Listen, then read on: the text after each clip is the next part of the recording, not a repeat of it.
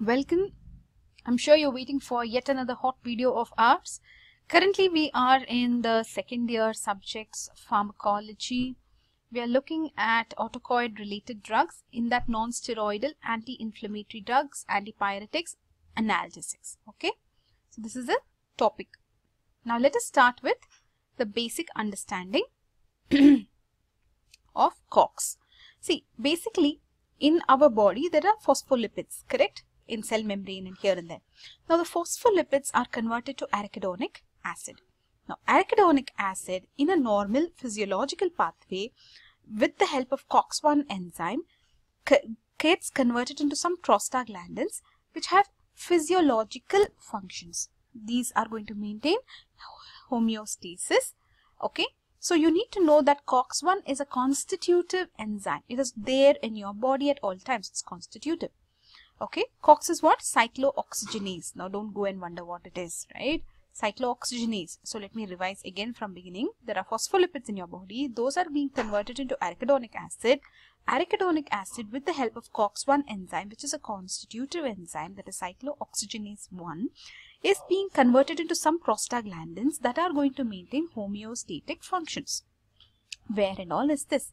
This is happening in the gastrointestinal tract, that is in the GIT, in the renal tract, and also in the blood vessels. In the blood vessels as platelet function and macrophages. Okay. Now in the case of inflammation, what happens is the cytokines which are released during inflammation are going to induce an enzyme called as cyclooxygenase 2, COX-2. So COX-2 is an induced enzyme, correct? As an induced enzyme, it is going to release some prostaglandins. So it is converting the arachidonic acid into some prostaglandins which are going to help in the inflammatory reaction. Okay. So what is this chapter all about? This chapter is actually trying to stop this COX action so that the prostaglandins are not released, and hence there will be no inflammation, because it is an anti-inflammatory drug and this is going to be non-steroidal, right? You will study another chapter where you will study opioid analgesics. However, these are non-steroidal analgesics. So here you will have a destructor of this COX-2 which could possibly destroy COX-1 also.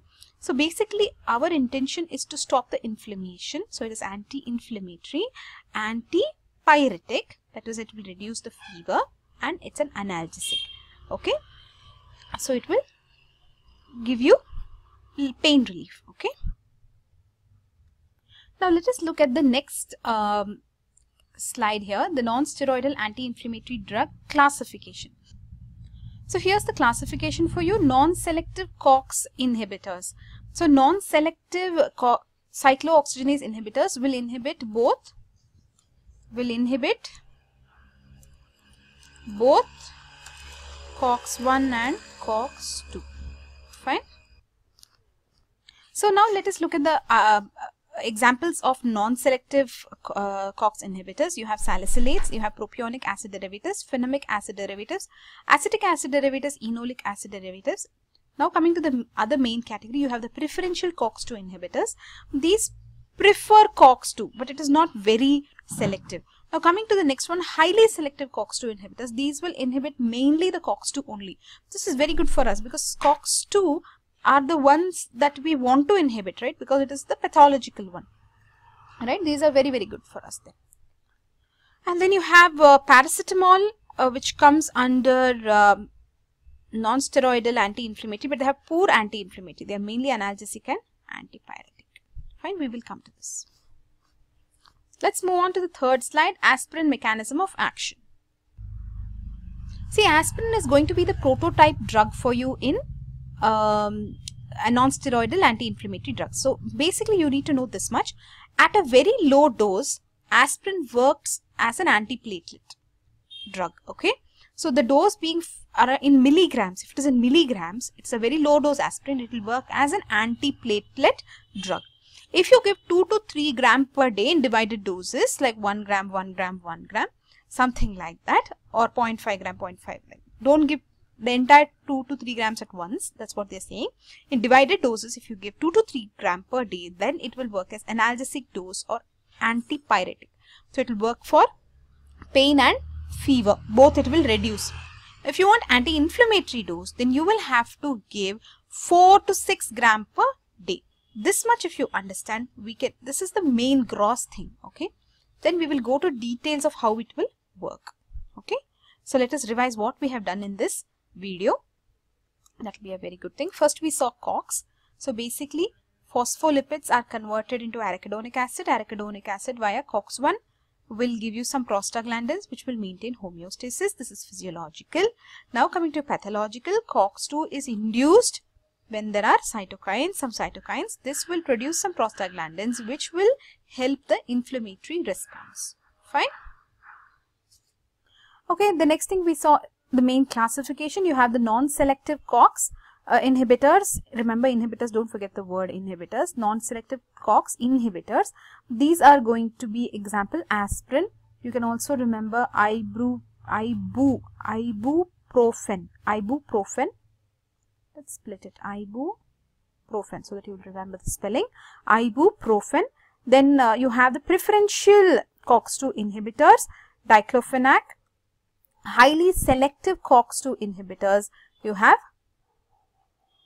etoricizib, paricozib. You're going to say XIB. XIB, how do you say? XIB. XIB is here. Okay. Then you have the paracetamol, which does not have any much anti-inflammatory effect. They're mainly going to reduce your pain and fever. Another thing you should know here is indomethacin. This is very important. Indomethacin is acetic acid derivative. So you can remember indomethacin also. Salicylates, you can remember aspirin. Propionic acid, you can remember ibuprofen. Okay. Then acetic acid derivative, indomethacin. Diclofenac is what? Preferential COX-2. What is etoricizib? Etoricizib is highly selective COX-2 inhibitor. Then you have paracetamol, which does not have anti-inflammatory effects. It has only analgesic and antipyretic effect. So this is the video. One more thing we saw in this video was aspirin mechanism of action. We saw that in low dose, it works as an antiplatelet drug, that is in milligrams, right? Let me show you that. So low dose, it will work as antiplatelet drug, that is 50 milligram per day around. Antipyretic and analgesic effect. If you want, then you should go for 2 to 3 gram per day. If you want anti-inflammatory effect, you should go for 4 to 6 gram per day. Great. So we have so much more coming up. We have to cover the pharmacological actions of aspirin, then adverse effects, then uses of aspirin, low dose aspirin in detail. We're going to look at indomethacin, which is what? Acetic acid derivative, right? And it's a non-selective COX inhibitor. Then you have selective COX inhibitors. We will look at them in detail, and we'll also look at paracetamol poisoning. Please come back for the next video.